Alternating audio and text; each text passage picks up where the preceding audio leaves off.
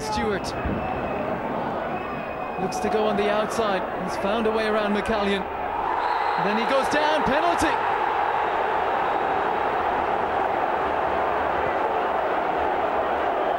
Well, the Derry players are incensed that Dave McKeown has pointed to the spot. There's a card coming out. I think it's for Barry Malloy.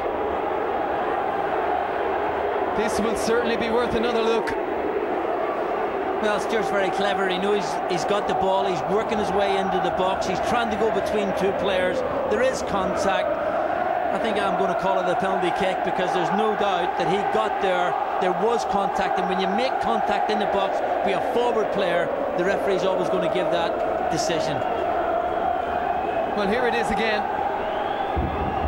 Oh, I don't know. Make your own mind up on that one. But the referee has given it. Big decision from Dave McKeown. Well, you mentioned that penalty. We're going to show you that incident now. Let us know what you think when you see this. Here's the challenge coming now. No, I don't think there's any foul there whatsoever. You know, I think it's just certainly the forward has played for it, and I don't think there's any foul whatsoever. So we were back in the game at that stage.